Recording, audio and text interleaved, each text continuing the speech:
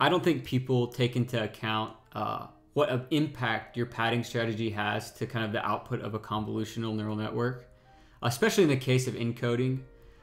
Here I made this graphical user interface to allow people to get a better idea of different padding strategies and how they affect receptive fields. So you'll have access to this code. I'll post this on my GitHub. But I'll explain kind of what's going on and what all the stuff is here. So this is the code that kind of generates this output. So we have a time series classification here. We have these green points that are kind of grayed out, or is this time series kind of represented in this kind of line dot formation. These gray ones are the padding that's added using the same padding strategy. And that's what you need for this kind of convolution to happen without kind of losing any data. And then there would be some sort of convolution that takes place in between these kind of rows. And then this is the output. And then these grays here are the padding that happens before this convolution that goes here. And then so on. These kind of lines that are connecting here are showing you the receptive field of each neuron here on the kind of encoded layer. So you can slide it back and forth. And the reason I made this is I was really trying to push the performance of a model that I used for missile warning. And we were really trying to get very, very high performance. And there was kind of some cap using kind of like our encoding strategy. We needed to encode before we passed this information to a transformer to kind of condense it. But what was happening was we couldn't really push performance, but I kind of analyzed the padding strategy and found some ways to kind of improve the performance. So I'll kind of go over different ones. And the reason that I think same padding is overused is obvious out of like convenience. I think a lot of times like same padding is very good if you need to keep dimension, if you need to not like lose data as far as shape wise, or if your model's so deep that condensing it down is like really negatively affected. And also there's some sort of loss on the edges that can kind of occur if your convolution is not allowed to see the edge multiple times at like different points in the kind of kernel.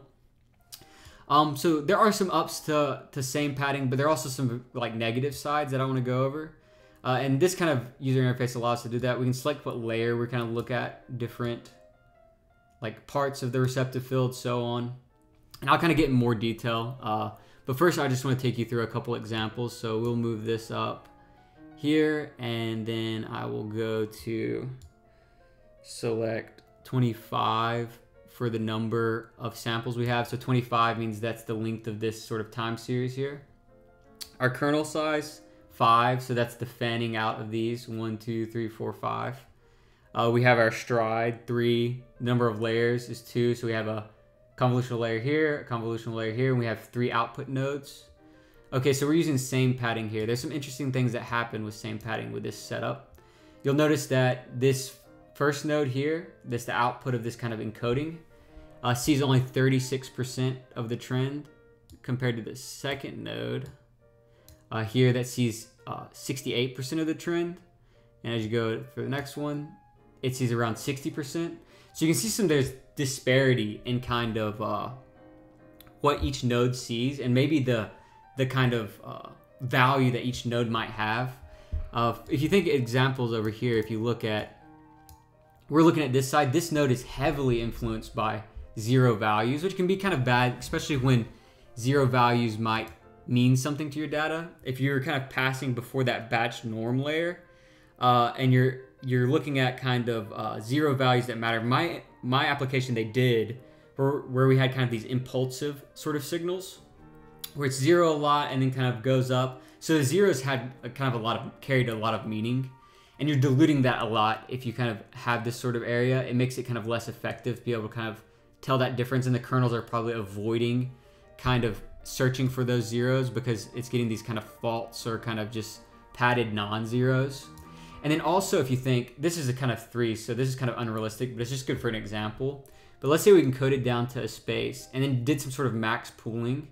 It kind of would weight these two kind of similarly, and they're not. This one seems to be a lot more valuable in terms of what it's seeing and how much information it can kind of contain in sort of its receptive field.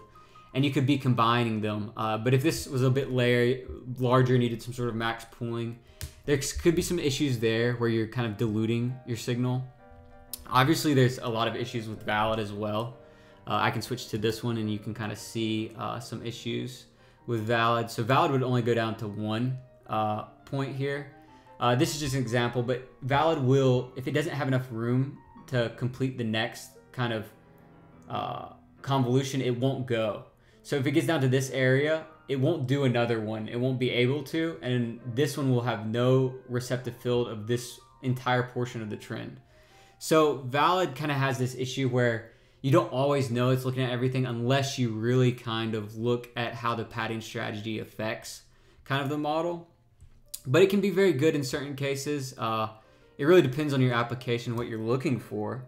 But I would definitely say if you're always using kind of the same padding, there's probably an issue, or you probably could improve model performance of a lot of your models if you kind of looked at other padding strategies. So for this setup, you get a very kind of clean sort of padding or sort of effect when you're in kind of encoding, where they're all kind of equal. They all see 38.6% of the trend, and you can kind of see how it kind of very cleanly goes down. And this can be very good for a lot of applications. Obviously, there's some good stuff with same padding that could allow the model to see these kind of multiple times. But sometimes diluting the points with zeros can be very negatively impact your model. So we can look at same padding for the same sort of effect here.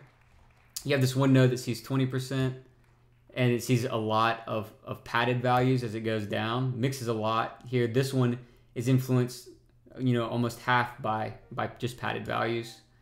And you can just kind of see how that changes as you slide across. But I just think it's kind of interesting kind of seeing this and kind of being able to kind of visualize what might be happening within a convolutional neural network. And I also wanted to kind of go over some kind of literature kind of review and different padding strategies. I'm sure if you're seeing this is kind of probably annoying to you. This is kind of like, if you're into machine learning, you'll see this GIF, I think this same GIF like thousands and thousands of times.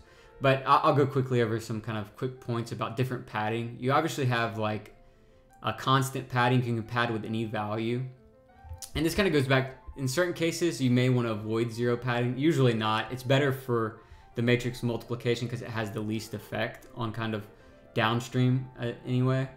They have reflection padding, which is kind of interesting, where if you have this original signal, you can see it reflects. It's in the name, so not really much to go into there. Replication padding, pretty easy as well. You input 1, 2, 3. It repeats the one on the left, repeats the one on the right. So there could be some good things there, but you'll almost never see these used. But going back to my sort of application, I was looking at trying to really push performance of time series classification. And there's this inception time, finding AlexNet for time series classification. So I found this kind of paper very interesting. It uses this kind of like a funny name. I don't really know if I like the name, but it just implies these inception blocks for time series. I would kind of encourage you to look into that. I was able to get a lot of performance out of that. They drew this. This is kind of signified what I showed you with that graphical user interface before, where you have some original time series, condenses down with some sort of convolution, which gets even further condensed down to this point, and this sees some sort of receptive field of the time series. They talk about how they kind of leveraged really large kernels to be able to maximize this receptive field. But there are a lot of trade-offs with like really large kernel sizes with the kind of a very high amount of padding you have to have. And I don't think people talk about that sort of thing enough. Another thing was this paper that came out, which is receptive fields, understanding the effect of receptive fields in deep convolutional neural networks. This paper is very interesting. It kind of shows some points about how the receptive field is kind of generated and kind of viewing how this kind of effective receptive field is kind of like visually kind of viewing it and how it's affected by activations.